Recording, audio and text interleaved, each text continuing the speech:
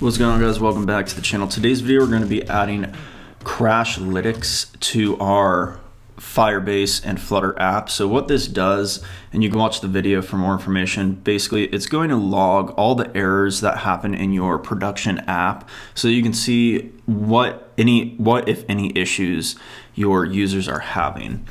First thing we're going to do is go into Firebase here, and if you go down to the left and click Crashlytics, you'll get kind of the same information, same video, all that stuff there. And we want to enable it. We're going to enable it for both of our apps. So we can do Android first. So just go ahead and click enable there. And now it's going to basically start looking for your app to be sending some sort of crash to the Firebase console. So we need to set that up now in our code.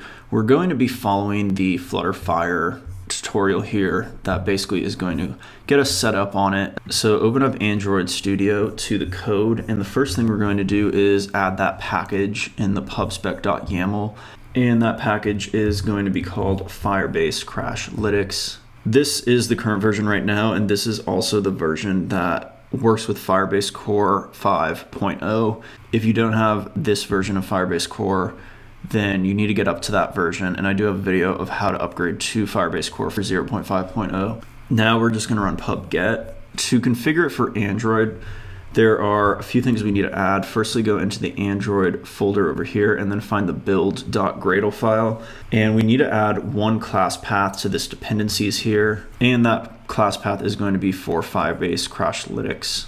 Once that's done, you can save that and then go into the app and find the build.gradle for within the app directory. And we're similarly going to add one line here. This is going to be kind of up towards the top where you have all these applies here. You want it before the Android block, and it is just going to be this plugin that you're going to be applying. Save that. And now you can try and run the app, but I believe it is actually not going to work because there are a few dependency issues that we currently have with Android. But go ahead and run it so you can see those errors. Okay, yes, just as expected, you can see this is a failure that we're getting, and the failure is kind of because of the dependency of Android X core version. And the way we can solve this is actually by upgrading our version of Kotlin. So you want to go back into this build.gradle on the Android, within the Android directory here, and we're just going to be updating two things. Firstly, this Kotlin version, we're going to change this from 1.2.71 to 1.3.21. Then we're going to change the Android tools build Gradle here from 3.2.1 to 3.3.1. And if you save that and rerun the app, you should get the app at least running. Alright, so at this point you can see the app is running, but we didn't fully finish setting up Crashlytics yet, so we need to go into our main.dart file here and actually import the package for Crashlytics, and that is going to look like this. It's Firebase Crashlytics. Next, we need to set our app to log any of those errors that we would normally get from Flutter to that Crashlytics Firebase service. So we can do that right below, or we can do that right above the run app here. And the line we're going to add is Flutter error .on error. So when our Flutter app errors, we want to set that error to Firebase Crashlytics instance, and then we can call record Flutter error. And we're not going to pass it any parameter. So at this point, any errors that we would get in Flutter will now be recorded in Crashlytics. So to test this, we can actually add a crash within our main.dart still. If we go to the init state here, and we just add this line, which is Firebase Crashlytics instance.crash. When we run the app, it's actually going to crash the app. All right, so not exactly what I would have expected. We are not getting that exact crash. If you read through some of the logs here, it looks like it's not even finding Firebase Crashlytics. So I think we need to run a Flutter clean on this. So go ahead and stop the app and then run Flutter clean. And I commented this line out because I really want the app to just be able to run and get us past that splash screen. So go ahead and run the app again. All right, so after running that Flutter clean, you can see we do get past that splash screen. So that is exactly what we want. Now we can actually uncomment to this line and do the simulated crash. We can run the app again, and now the app should open up for a little bit and then immediately crash. We shouldn't even get to this page. It'll just bring us outside of the app itself. So once that happens, it actually will log the event, but it won't sync it to Firestore until we actually relaunch the app. You can see this pops up. Now we would expect to go back to the home page of the app, or of the device, which is good. So the app just crashed. We're just going to remove this line again and now run the app. And this should actually go ahead and sync that information up to Firebase.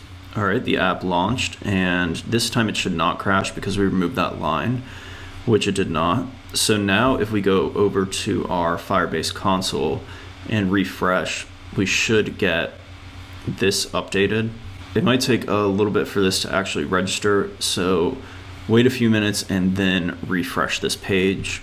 All right, I did have to move through that first page, and then Crashlytics loaded up for the Android version of our app. So you can see there were 3 crashes because I was testing this a few times, and the crashes were actually those test crashes.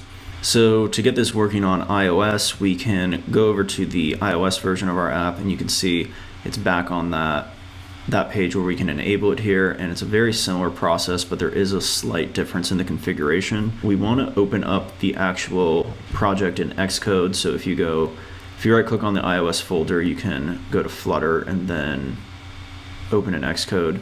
We're going to click on the runner over here, and then we're going to click on the build phases, and we want to click this small plus sign here, which will allow us to add a new run script phase.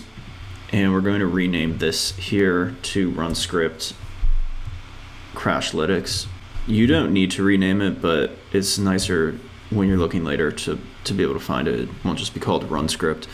So the run script here, we're going to add this one line, which is, I'm going to copy over, but this line right here, which is our pods root, and then Firebase Crashlytics run.